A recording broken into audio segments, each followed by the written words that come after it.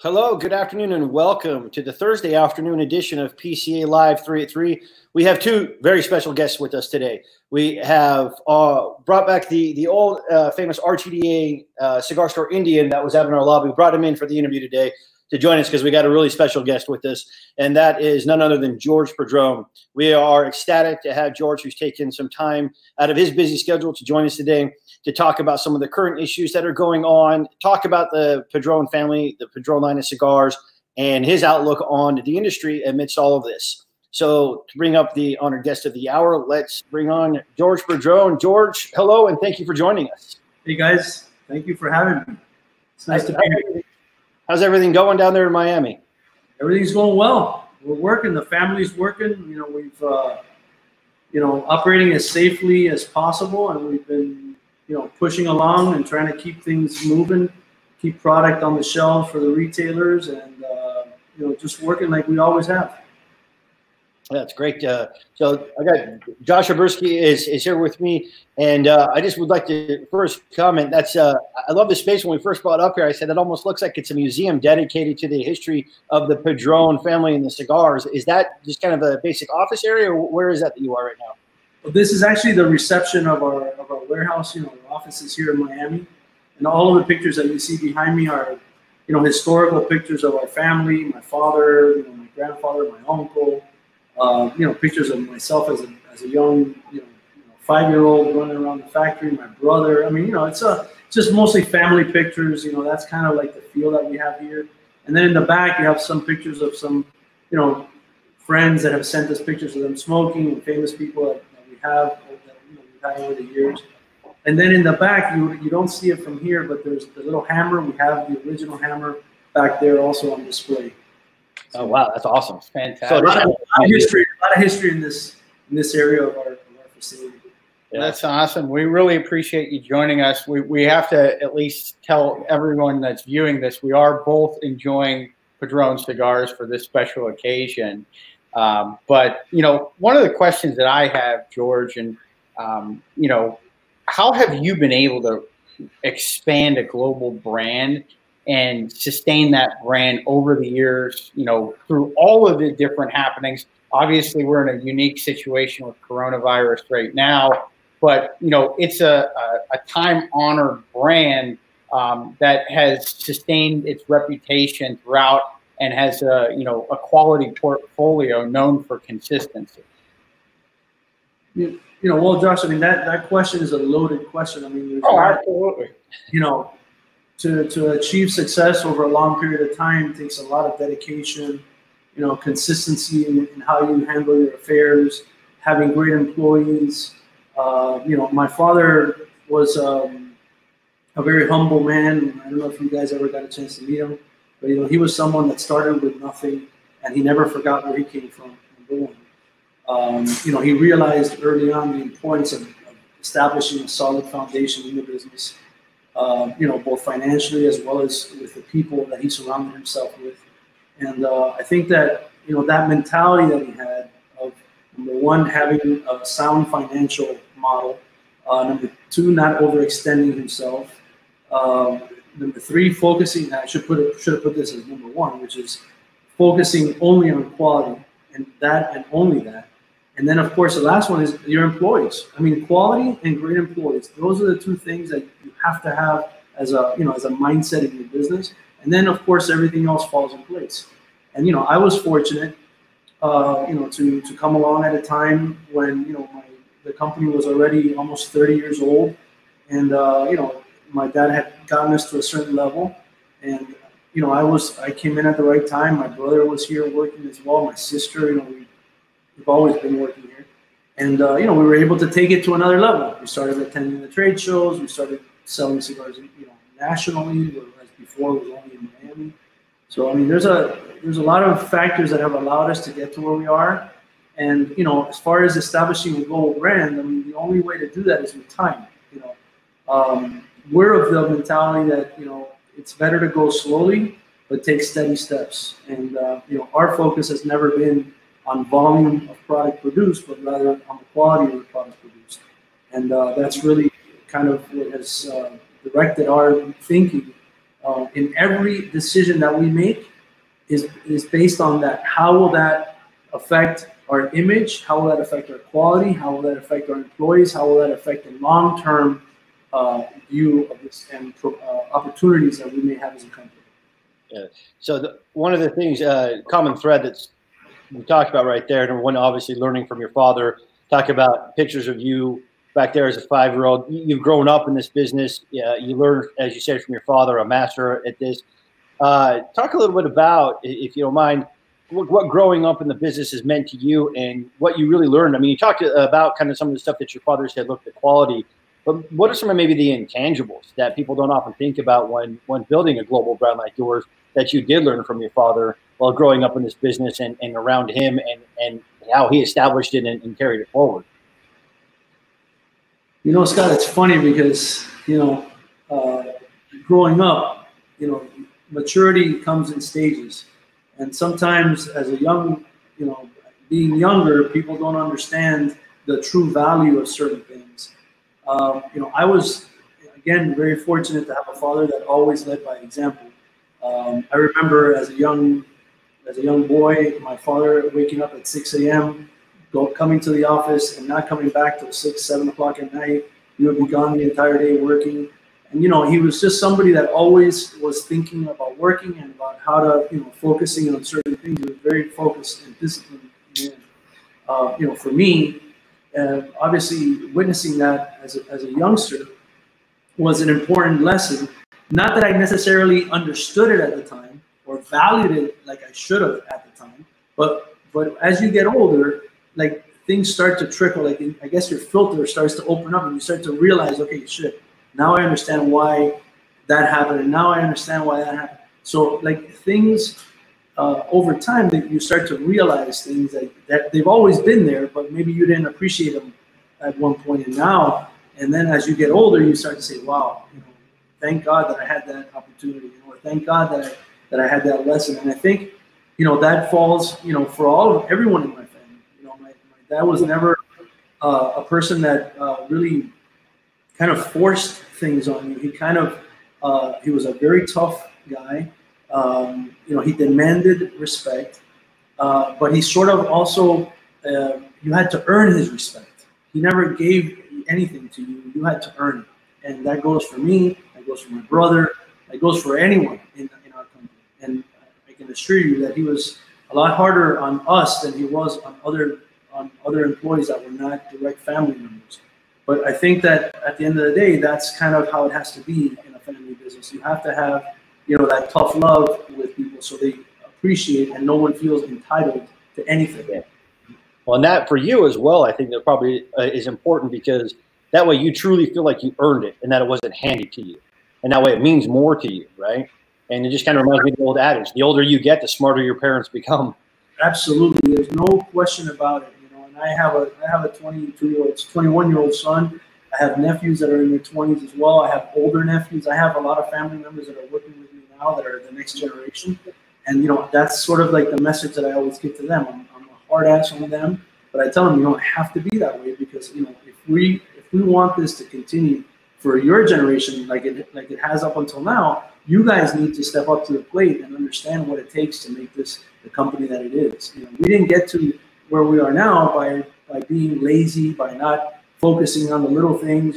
Those little things, those little details are the ones that make the big difference at the end. And that's sort of like something that you can't teach in college. You can't teach in, it's just something that you have to live it, Because at the end of the day, it ought to mean more to you that it's your family's name on that brand, right? And if it's given to you, I think that kind of diminishes that. 100%. I mean, that's what I'm arguing, and I'm stressing to them, like when they shrink wrap boxes, if the boxes the shrink wrap is broken, change the shrink wrap. We have the number one, we have one of the best cigars in the world, and we're going to put it out with a box that's broken. I mean, shit, some things could slip through the cracks, but I'm saying, it's those little things that if you're focusing on all the little things, that's what allows you to be successful. And that's what we try to instill in them. Don't take anything for granted. Take advantage of the opportunities that you have. Absolutely. One of my favorite things about doing this series, the Facebook Lives with different, personalities in the industry is the stories and symbols that we hear about. And, I think one of the iconic symbols is the hammer that you referenced in the introduction. For folks that are new, we have a lot of folks on Capitol Hill that are tuning into this. Can you tell us that story about the hammer and the symbol that it means for your company? Well, I mean, the hammer, as I'll say, I mean, some people may not know our history, but my father was a Cuban immigrant who came in the early 60s. And many of the Cuban immigrants at the time were very fortunate that the U.S. government set up an assistance program for all of the refugees coming in. And that assistance program gave them certain things that they were entitled to, basic necessity items, as well as some cash, that they would receive on a monthly basis. My father, who was probably about 37, 38 years old at the time, was signed up for the program, and for a few months he was coming in to collect, the handout or whatever they were giving at the time, and he had a problem with that, in that he looked at himself as someone that was young, able to work. I don't know. He had a lot of pride, obviously. So he kind of didn't feel right taking that money. So he had gotten to know the director of the organization that was giving the money out, and he befriended him. And it got to a point where he met with him. He said, "Listen, please take me off of this list. I'm not coming back to get this check." And then the gentleman who had already gotten to know my dad and kind of knew who I was, he knew that my dad liked carpentry. So he gives my father a small hammer that was a finished carpentry hammer. And my dad took it. And at the time, my dad was working, doing all sorts of odd jobs. He was doing lawn work. And then at night, he was moonlighting as a carpenter. So what he would do is basically in the 60s, you guys are fairly young, you may not remember this, or you may not even been alive at the time, honestly. But before drywall, the plywood paneling, the decorative plywood paneling was very popular in homes and in businesses. And that's what my dad would do. He would do partitions and cover them with plywood, and that's how he used that hammer. And with the money he earned doing those moonlighting jobs is the money that he used to start Padrón Cigars, which was $600. So let's. Oh, sorry. Go ahead. The hammer for us is a symbol of a lot of things, but obviously the perseverance that he had, the respect for his name, the humility that he always displayed, hard work.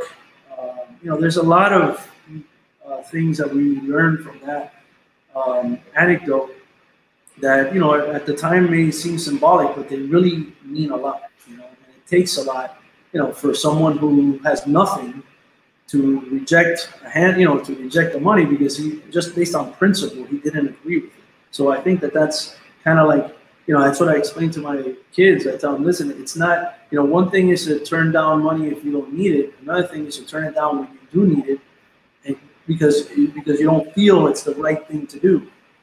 And that's from a moral or ethical or physical, and I don't know, mental standpoint. That's something that I've always admired in thinking about that story. That kind of puts it into context. As to what that represents. Yeah, and I think that truly exemplifies the character of your father. And it reminded me, Pete Johnson just said hi to everybody on the Facebook chat line there. And it reminded me of the story that's in the Hand Roll documentary. So for anybody that's out there, absolutely go and buy that documentary, watch it, share it as far and wide as possible, because it tells a beautiful story about the history of this industry. But in that, it goes through a little bit more about how respected your father was, and negotiating the release of, and with sitting down with Fidel actually, and helping to get political prisoners released. And I mean, your father, your story right there about, I need money, but I'm going to turn it down because I'm able to go do this. For me, that just sort of exemplifies everything that he stood for, from what I've heard. And I unfortunately never had a chance to meet him. But from everything, not just from you, but from what I've heard from other people about your father, that exemplifies that. And I think one of the main reasons why he was the type of person that was going to be at that table with Castro to negotiate the release of those political prisoners and why he was so respected. Because I think that carried through, and that's the integrity of his character. Well, I mean, my dad always told me that, that people have to have 3 traits that are fundamental. Number 1, you have to have respect for your family name. You have to be appreciative of those that help you when you need it most. And my dad had plenty of people who helped him when he needed it, and he never forgot those people. And even he died, he still was grateful, and in many different ways he showed how grateful he was to those people. And the last thing he always said, you have to be humble. You have to show humility. That was one of my dad's biggest traits. He was one of the most simple people, a complicated person from a mental standpoint. He was a very intelligent guy, very funny. Sometimes if people didn't know him, you may have thought that he was a very serious guy, but he really wasn't. I mean, he was a tremendous jokester, but at the same time serious. He knew he was a great storyteller. He was a great joke teller, much better than I am. I'm a terrible joke teller and storyteller, but I mean, he had a lot of traits that, I mean, my dad could sit down and talk to the president of Cuba or, the United States, and he could also sit down and talk to a farmer, and he would be able to adapt to whatever situation he was presented with. And I think that really gave him a unique perspective on things. He had that perspective, I guess, from the life, from living and the way he did and all the things that he went through, like many of the Cuban immigrants that came during those days that, went from living in Cuba to coming here and having to start everything again, new, in a foreign country. They don't know the language, they don't have money. I mean, it takes a lot of things it makes you really tough. It makes you like a tough person that isn't really bothered by the small things and really is focused on the important things. And I think like my dad in this situation that we're facing now probably would have been a tremendous leader. Because he was someone that he knew how to get to the essence of problems and not so much focus on all the ancillary stuff that some people tend to focus on when you're not really focusing on the true problem at hand. And of course, a lot of us that are in our businesses now, we're facing a lot of challenges. Obviously, in the cigar industry, we have tremendous challenges that we're facing, both at retail level, at manufacturing, at distribution. I mean, everyone is facing these problems, as well as in many other industries. Employees, it's a complicated situation right now, obviously. It's something that we're kind of in uncharted waters. I mean, really no one could ever have imagined that we would be in this type of a situation. Yeah. Yet, some companies and some people figure out a way to keep their focus and focus on the positives and make things work, get through it, live to fight another day, and keep things rolling. And that's kind of, how it has to be. You can't bury your head in the sand and pretend like the world is ending. No, you got to keep pushing. And that's what I told my family when this thing started. I go, now is when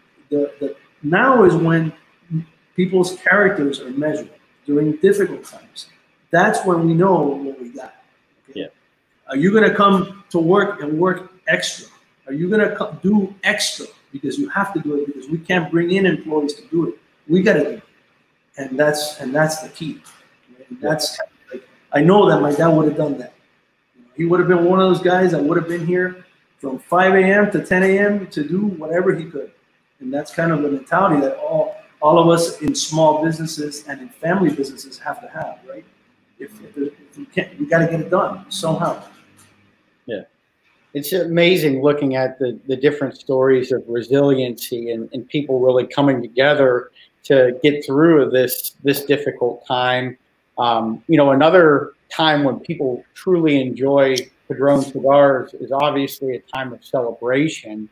My guest last week, author Nick Hammond of Around the World in 80 Cigars, talked about punctuation marks in his life as ways to culminate special and important events. What are some milestones or punctuation marks in the Padrón Cigar Company, and what are you personally most proud of? Sure. I mean, I got so many things I'm proud of. I mean, not because of me, but because we've been able to accomplish a lot as a family. I'm proud that my dad was able to I mean, my dad really worked his ass off for many years, and maybe, I don't know, he might not have gotten the recognition that he may have deserved, and he did get that, and he was able to see it, he was able to witness it, he was able to establish tremendous relationships with many manufacturers that are great friends. I mean, listen, this is a beautiful industry, and I mean, there's a lot of things to be proud of in what's happened, both for Padrón as well as for this industry. I mean, this industry has really developed. It's, you know, it's grown into a mostly, I mean, a family type feel in terms of everyone that we encounter. You know, we have great relationships with everybody. You know, we've been able to establish a brand that people respect and that people are loyal to. That's probably, like, you know, I think, you know, if you ask me, like, what is it that makes us happy? Well, the one thing that I'm most proud of is that we have a brand that people think and acknowledge that it is a consistent brand, that it's quality driven, and that people trust us. I mean, as a person who has a brand that we've developed from day one, what is it that you look for in when you're starting a company, right? You wanna establish a loyal customer. You know, you want to establish people and customers that trust you, that they know you're not going to mess around with what you're doing. You know, that's kind of what it is, right? People, when they know when they pick up a Padrón cigar, they expect a certain level of quality. Yeah. And that's, you know, that's kind of a very rewarding thing when people tell you that they feel that the product is a great product, and that that if they only had one cigar to smoke, they would smoke a Padrón. I mean, that's, what else? I mean, how, you know how good that makes you feel? Right. You know, that's kind of what I tell everyone. You know, that's why quality wins out at the end, because, you know, we have cigars at every price point. I mean, you don't have to spend, you know, $30 to smoke a great Padrón. You can spend $6 and smoke a great Padrón. Now, you know, obviously we have at every price point, and that's the key. Like, you have that flexibility. The consumer has that flexibility. Yeah, absolutely. And I think that's for me. For years, having been a cigar smoker, oftentimes, you know, so what do you think of when you think of this cigar? What do you think of when you think of this cigar?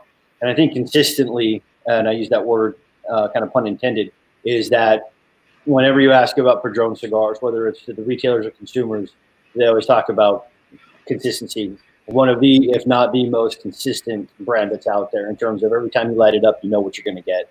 And to your point right there, it's that attention to detail and quality that comes through.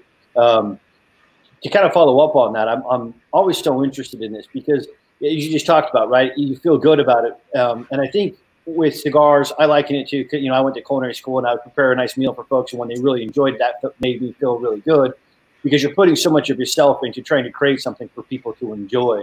And I just, for me, it's so much, it's an art form, and it's something that I could never do because I don't have the skill set to do it. And so I'm constantly sort of amazed by what all of you are able to do.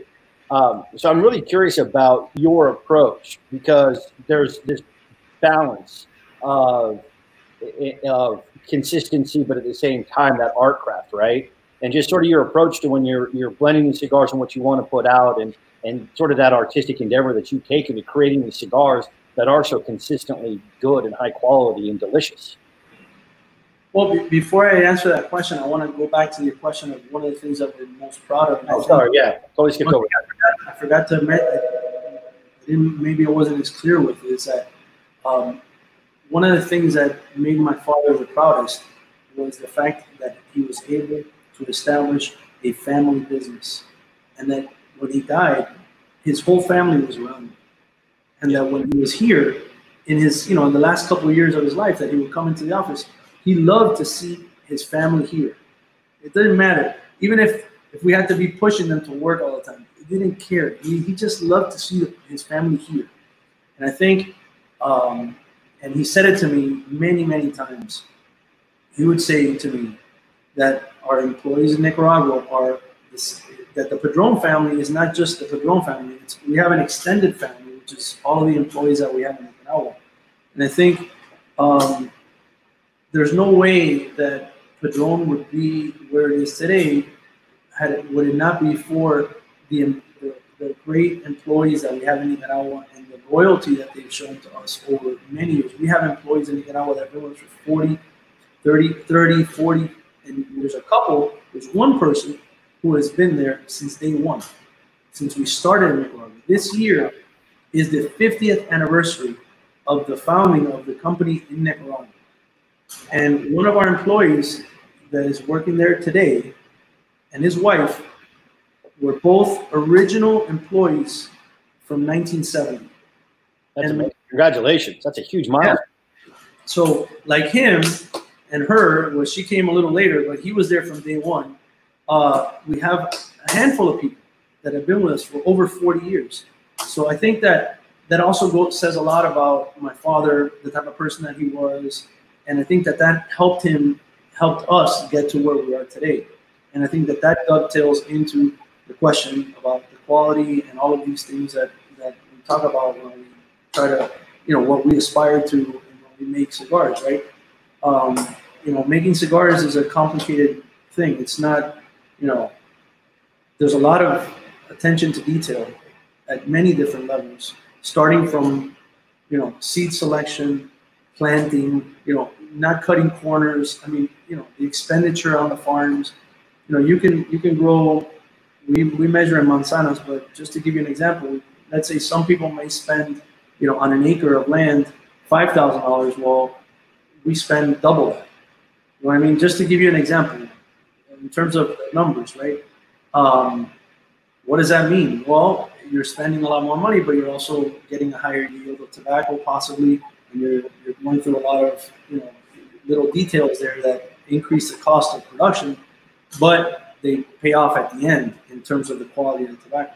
And again, those numbers they're fictitious, but I'm just using it as an example, right? Yeah.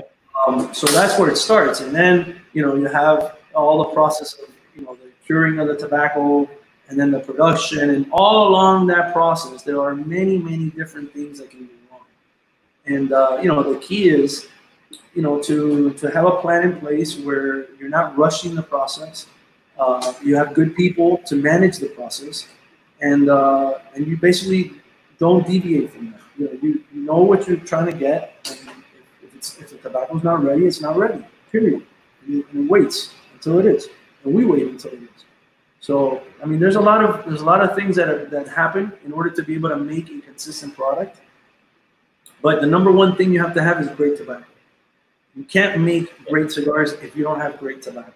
And then that's where, in order to have a great tobacco, you need to do all of these other things to get you to that point. So, I mean, it's a complicated process, but again, the fact that we have these great people and that we've been doing it as long as we have, and we don't try to overextend ourselves and grow too rapidly, that allows us to have a consistent production that, that doesn't really change much from year to year, but yet the product stays consistent. So I want to shift over a little bit, George, to the industry at large. You're one of the key stakeholders in the premium cigar industry. Looking at the outlook in the future for the rest of this year and into next year, what are some of the biggest challenges that the industry is going to face, and how do we turn those challenges into opportunities where the industry can grow and thrive? Well, I mean, I think, I look at this. I always look at this through quality. I think that the only way to ever come out ahead in these types of situations is to know that you're producing a quality product, because that is going to trump everything else. But in addition to that, you obviously have to be very well organized in how you handle your business affairs. Obviously production has to be very well controlled. There's a lot of factors right now. I mean, obviously we're going through a very difficult time. There's a lot of things happening in the industry that we don't know yet how things will end up, 6-7 months from now. Our approach is basically to try and deviate as little as possible from what we were doing before. So obviously we really haven't changed much in terms of how we're doing things as a company, but we're obviously taking the necessary precautions to ensure that there's safety in the workplace, and that we're not running any unnecessary any risks that shouldn't be taken, or we really shouldn't be taking any risks, period. I think that it's hard to answer that question right now because there's still a lot of unknowns. Obviously there's a lot of changes in the retail market. We don't know how some of these, all the issues that are with the closings of stores and the whole shutdowns, how that's going to affect retail, how it'll affect consumers coming into retail. I think that for the most part, the retailers that I know and that I've talked to are all taking, the necessary precautions to do things the right way. And I think that the consumers have shown, in many cases, the loyalty that they have to these retailers and to the cigar industry in general. And, I think overall, forget about the cigar industry. I think even myself as a consumer, I've wanted to give business to my local businesses, Obviously, there are some things that we just can't do right now because of closings or because of these quarantines and all this. But whenever possible, I try to give business back to the local businesses. And I think that that's something that, as Americans, that's kind of the American way, right? I think that whenever there's been hardships, people always find a way to come back to home base and say, okay, what do we need to do here to make this a better situation? Well, let's support the people that are around us. Let's support the people that are with, that are interacting with on a regular basis. So, I think, again, like I said before, there's always an opportunity. Out of everything negative, something positive comes out, in my opinion.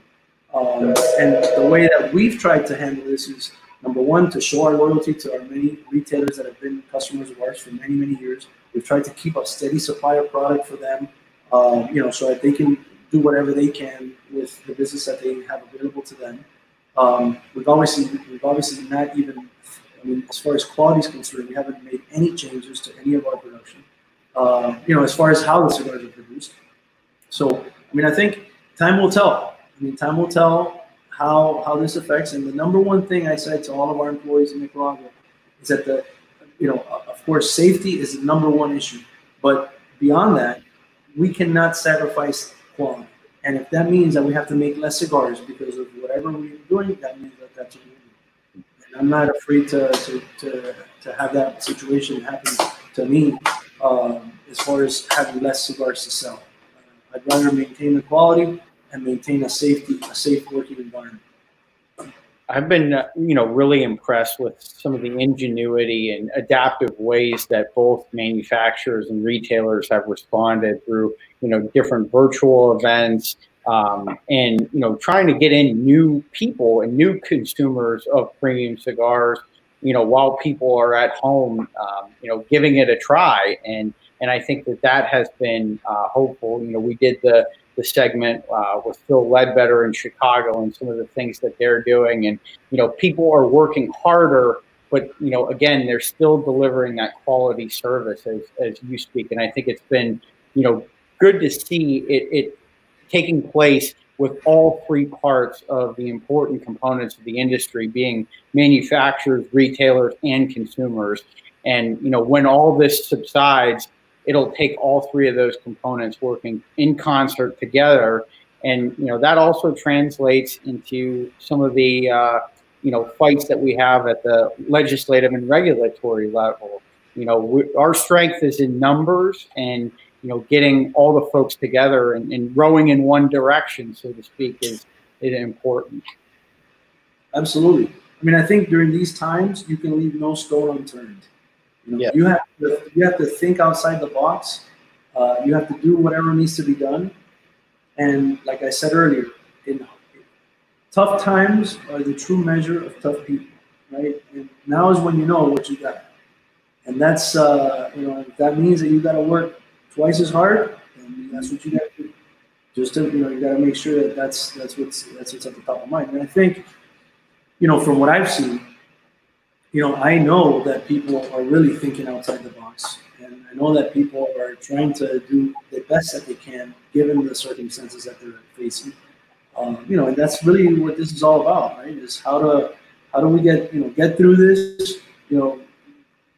This will end, this will pass, and hopefully, when this passes, this is going to be a much stronger industry, And I think that there'll be a newfound appreciation for our products, because people, I think, have realized that cigars are, a product that's meant to be enjoyed. It's not a product that's mass consumed, but, it's nice to be able to sit back and relax and enjoy a cigar.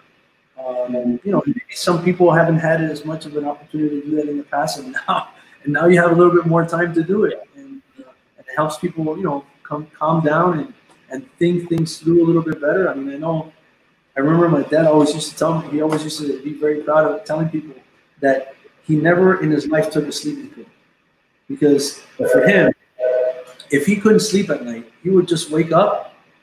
He didn't even try to fight it. He would just get out of bed, go downstairs to the sofa, and light up a cigar. And he'd smoke the cigar. He'd get all the stuff out of his brain. And then when he was done, he'd just go back up and fall back asleep. And that was it. He used to be really proud of that. You know what I'm saying? Like, I've never taken a sleeping pill in my life. He was like 90 years old. And, yeah, I remember when I was in Nicaragua, I'd be sleeping and I could smell the cigar smoke at 3 in the morning, I don't know how far you're going to take that. I don't assume that we're going to see a Padrón NyQuil branded cigar anytime soon, though, right? Not yet. Not yet, yeah.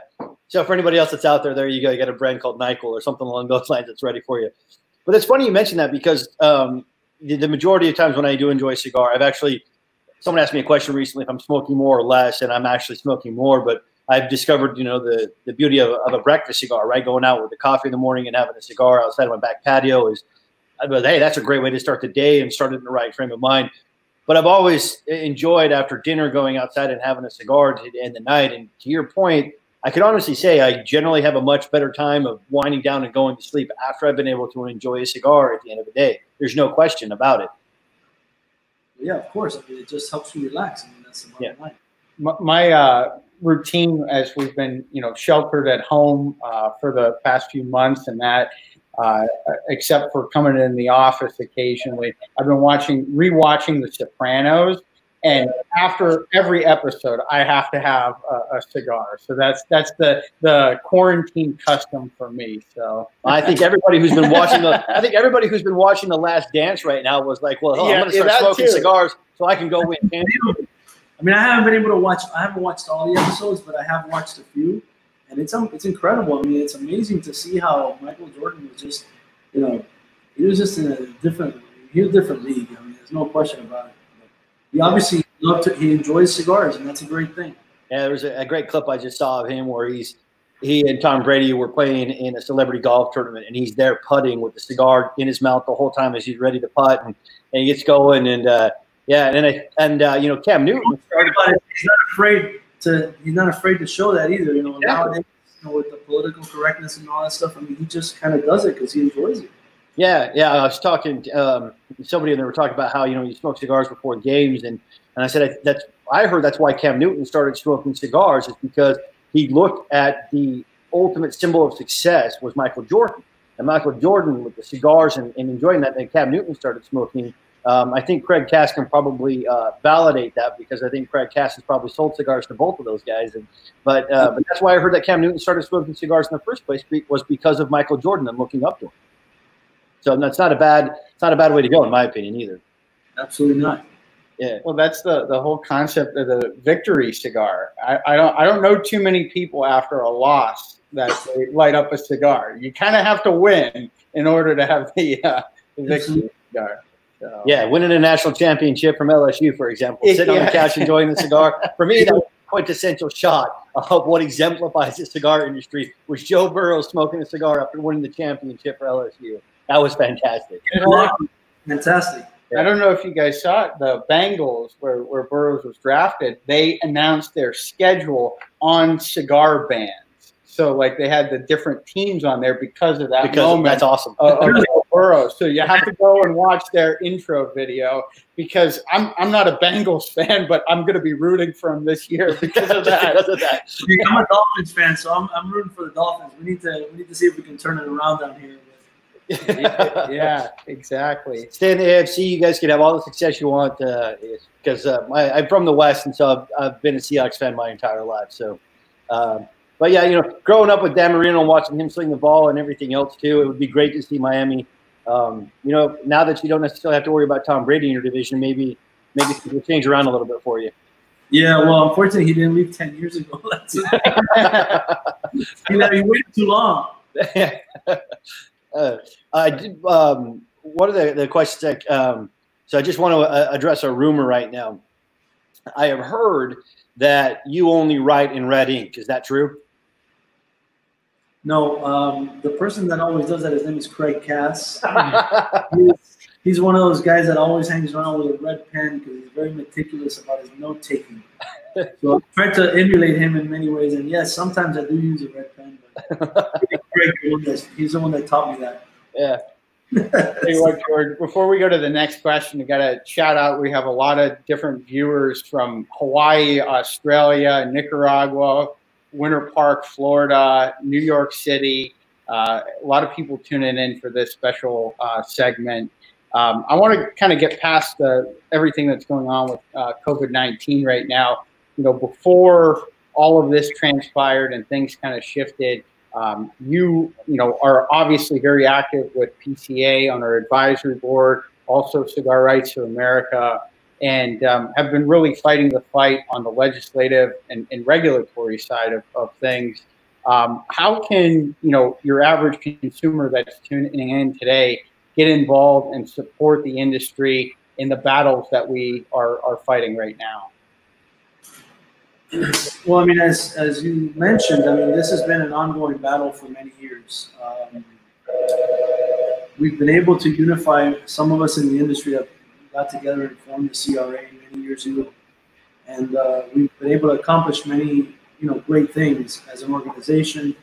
One of the things that we've always tried to do is to try to, you know, get the consumer to be more involved in this process of, you know, speaking their mind, of explaining or trying to communicate to their local, you know, to their politicians and their representatives, you know, what it means, you know, what this product means to them, and what this industry is really about. I mean, this industry, in many ways, is not characterized the right way. In some cases, people are completely confused. They don't understand the type of products that we produce. They don't understand how they're produced. They don't understand how they're sold. Who buys them?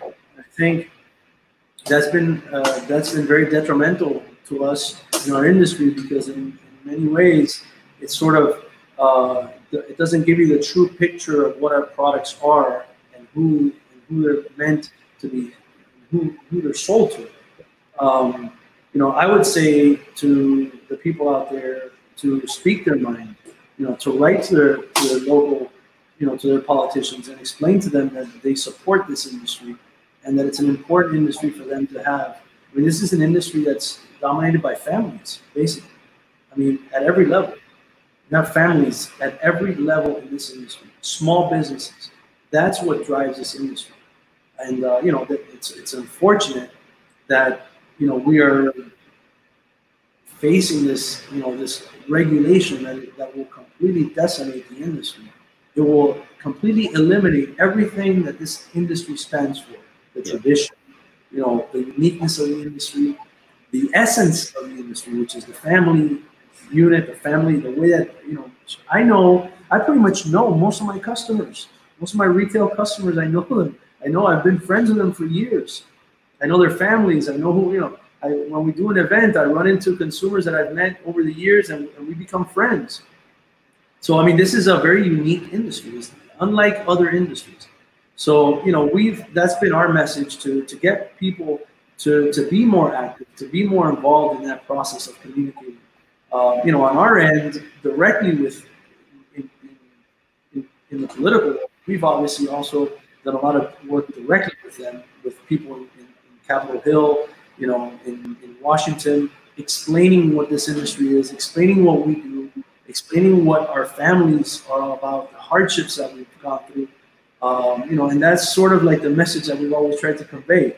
You know, we're not the bad guys here. We have products that are consumed by adults, sold through specialty retail stores, and it's a product that's not a product that is consumed at the same level as other tobacco products. So, I mean, that's kind of the message, right? How, you know, what it means to have these products that are artisanal in nature, handcrafted, Not in a great volume, and it's very unique. I mean, I tell my friends all the time, my close friends. Now, I'm very fortunate to be a part of this industry, and I have great friends in this industry, colleagues, that also manufacture cigars. That we're basically of the same mindset in terms of how we view this industry. We all respect it tremendously, and we all respect, the tradition that has gotten us to where we are today. And it's a total. I mean, it would be a disaster to lose that. To lose that tradition, something that's been around for over 100 years, or more than 100 years. Yeah. And that's kind of the message, right? How do we protect this industry? We're doing everything possible on our end as manufacturers to spread that message to as many people as possible. But we need the support of the consumer in numbers so that they get out and they also express to the important, to the people that are in decision making positions what this industry means to them. Yeah, absolutely. Yeah, and that's again important to be involved in Cigar Rights of America. Someone was asking about that there, and you, one of the, I think, founding members and been a big supporter of Cigar Rights of America. We work hand in hand with them consistently. We're on weekly conference calls asking how we can work better, more effectively, consistently reaching out to Capitol Hill elected officials, administration officials. The other part too is somebody from Colorado Premium Cigar and Pipe Association out there. We have state associations, we have retailers and different coalitions throughout the states as well. One of the things that we found that's most impactful is having our consumers being involved with the local retailers, particularly the local level. So often we see that at the local level, whether it's new taxes that come along or whether it's smoking bans or consistently trying to chip away at the cigar consumers' rights or the retailers at their businesses, the best way is a really strong bonded coalition from the consumer and the retailer at that local level, because it stops onerous and dangerous legislation and regulation in its tracks at the local level before it ever has a chance to percolate up to the national and federal level.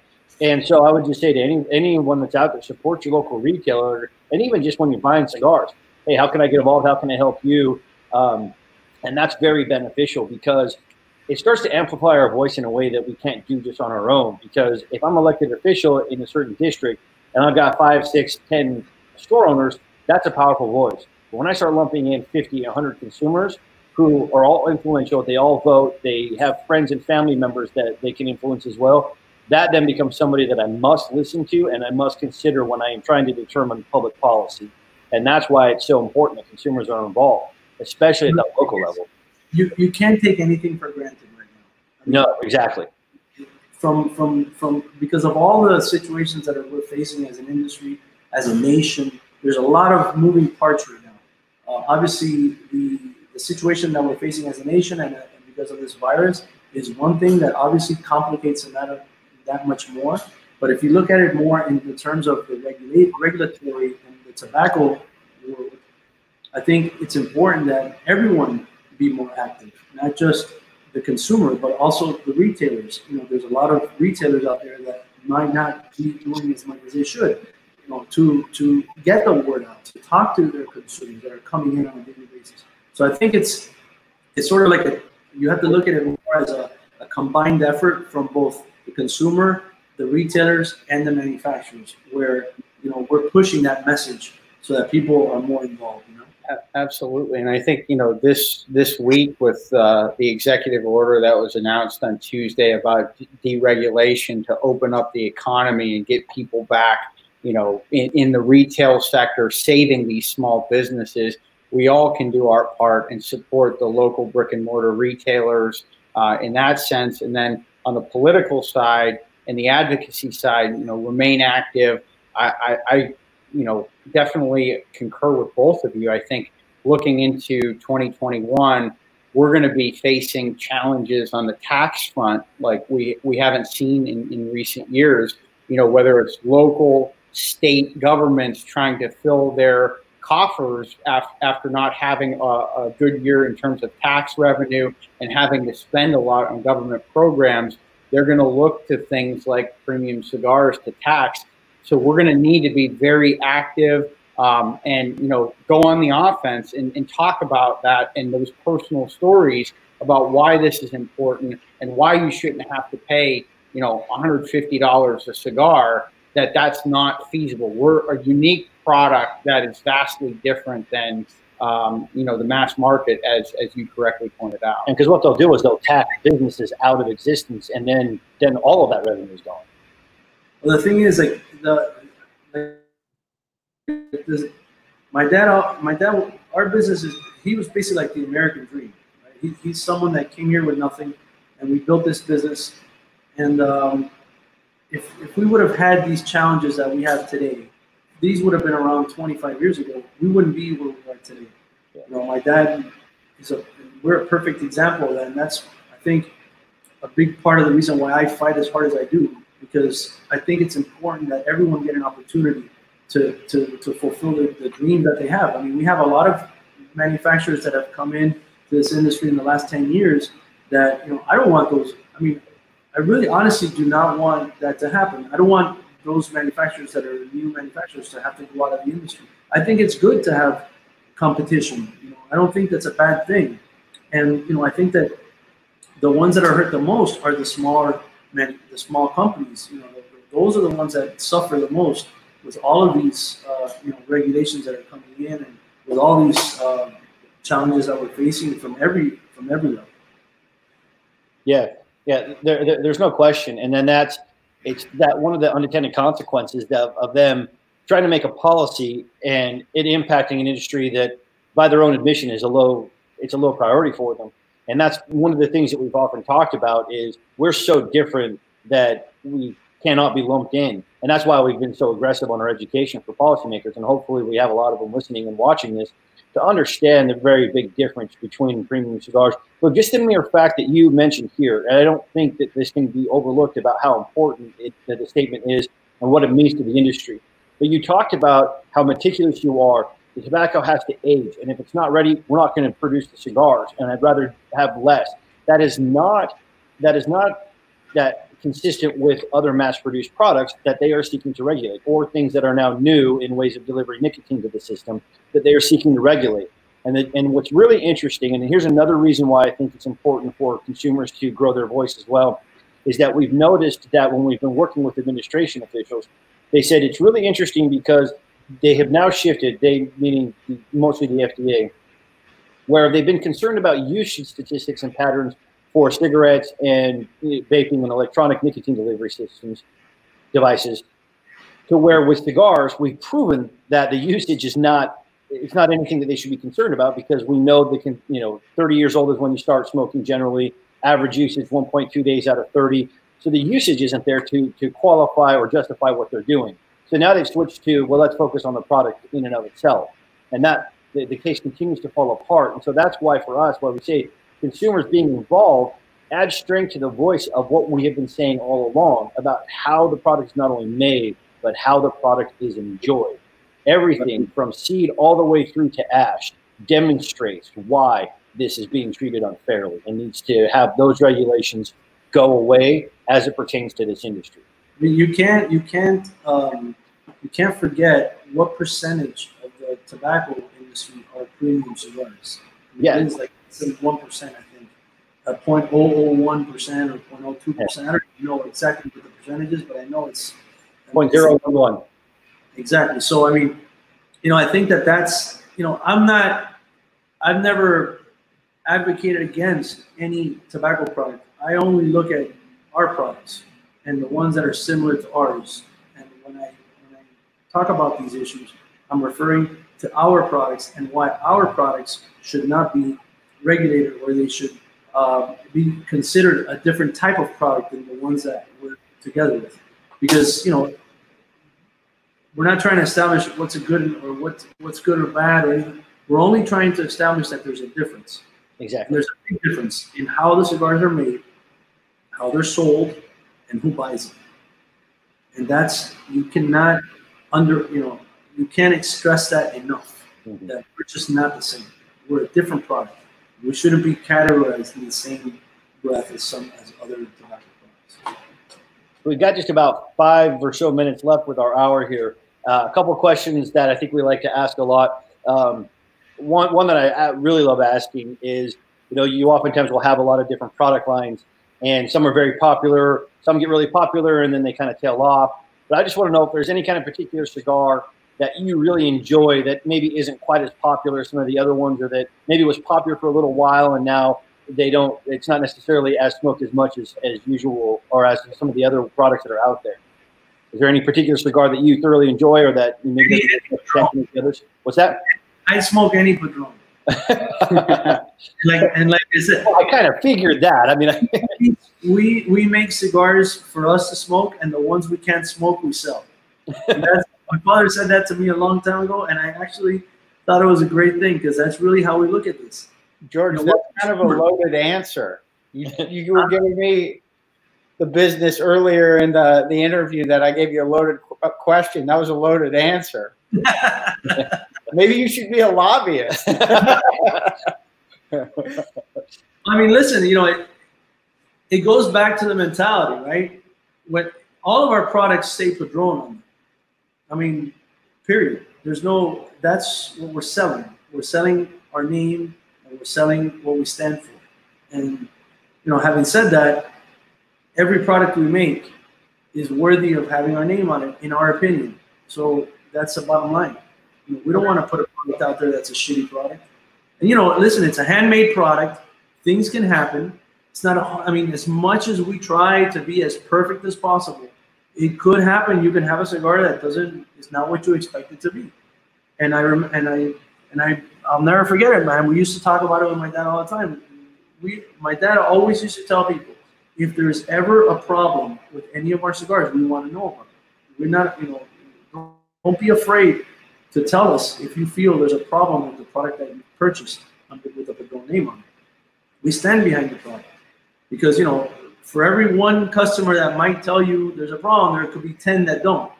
So, I mean, not to sound negative or, about it, but the fact of the matter is that it is a handmade product, and there could be, issues that come up in production. As much as you try to be perfect and try to control everything as much as possible, sometimes it's just not possible. And that's, the last thing in the world we want is for that product to end up in somebody's hand, pay for the cigar, and then they have a bad experience with it. I mean, obviously that's not the goal. So before we ask the last question here, I just want to ask this one. Shorty wants to know where his missing cigar is. Shorty's the character. I think he set that up. Yes. He sends me a picture of a box that's full, and one cigar on the bottom is missing cellophane and missing a band. It's just a random inside the box. I think he set me up to it. So I wouldn't doubt it. What are you enjoying today, George? This is a Family Reserve 85, natural. And so, and what anything that you would like to let retailers and consumers know in terms of anything as far as special releases you have coming out this year? Obviously, the news of the cancellation of the trade show. So, any releases around that time that you're planning for some other time during this year, or anything else to look forward to in 2020? I mean, new releases have never been the driving force behind our company.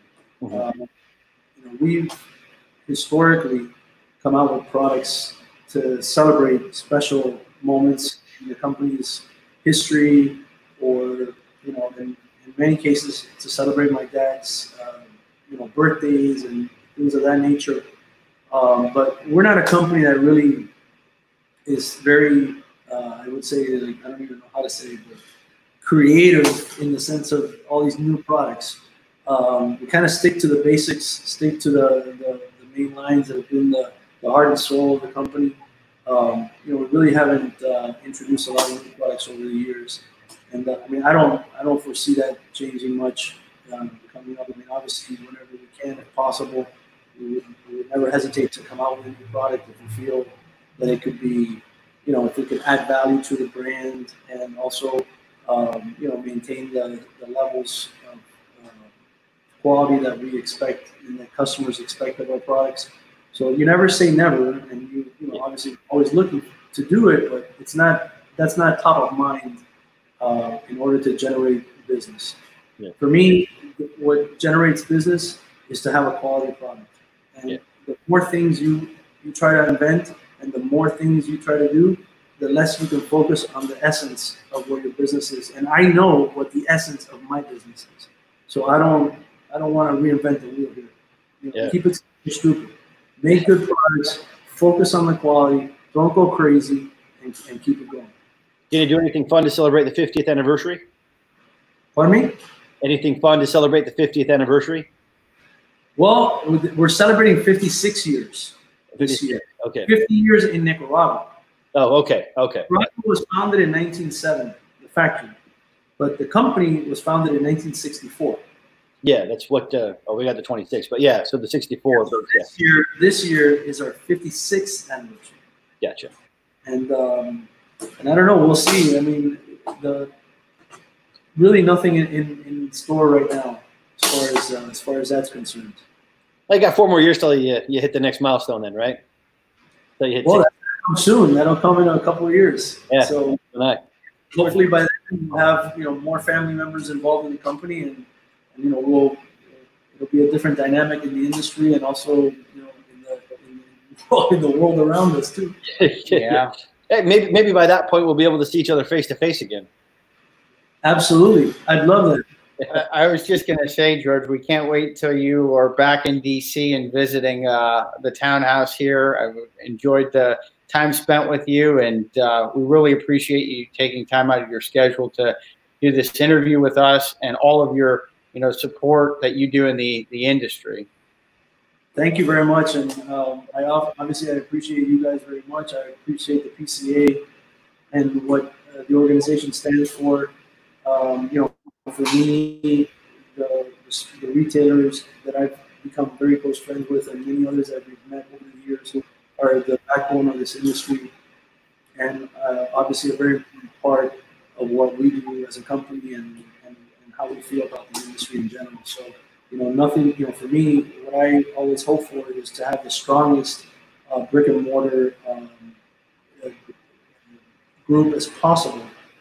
While at the same time, obviously, the business evolves, and you have different types of distribution channels that develop over the years. But we can't ever forget about the importance of that face-to-face transaction, and what that represents for companies like ours that that many years ago benefited from that, and all the people that have supported our products over the years. Outstanding. Well, thank you very much for your time today, George. It's been great seeing you and talking to you again. I'm trying to get some family members to come over. Yeah, absolutely. Yeah. Bring them all in. See how many we can get on screen here. They're coming now, so that way I can meet some of the people here. Morning. Yeah, come here. Quita la música. How are you? My brother Orlando. How are you? Orlando. How are you doing? Good, and yourself? My nephew Andres. Oh, hey, Andres, how are you? Look at this. My nephew AJ. Hello. My niece Kimberly. Hi. Oh, hello, Kimberly. My other nephew Jeffrey. Hey, Luis and Marcos. They're coming. So this is only part. This is what we did here is that we formed the Padrón COVID task force. It's the family. Last 7 weeks, it's basically been. This is my sister Lisette. And how are you? Get Jorge Luis and Marcos. We finish up. Tell them to come so they can introduce themselves. Yeah. Basically, all the work that's been done in the last 6-7 weeks has been done by this group that you see here. That's amazing. Basically, doing all the receiving shipments, packaging orders, picking orders, planning with Nicaragua. So, I think my dad would have been very proud to have had the family here working, at all hours of the day trying to get stuff done. Yeah, I don't want to speak for all retailers out there, but I can tell you this: whenever I go into a retail store, I love to talk to them about the products they move, and consistently, hey, what do you guys like to sell a lot of? It. I mean, Padrón is almost consistently the first thing that comes out of their mouth about what they sell a lot of. So I think on behalf of all retailers, I want to say thank you very much for continuing your production out there, because I know that it's a very important product for all of our retailers out there that you guys are continuing to work the way you are. And this is my son, Jorge Luis, who's here. How are you doing? We're one, my nephew Marcos, I don't know where he is. I think he's back there doing a package that's going out for a retailer. So we'll let him stay working. Outstanding. That's great. It is amazing to see all of you. I hope you guys are all very safe and healthy down there. Best wishes to all of you. And again, thank you. I can't thank you enough for the Padrón and Padrón family support of the PCA and the retailers as a whole.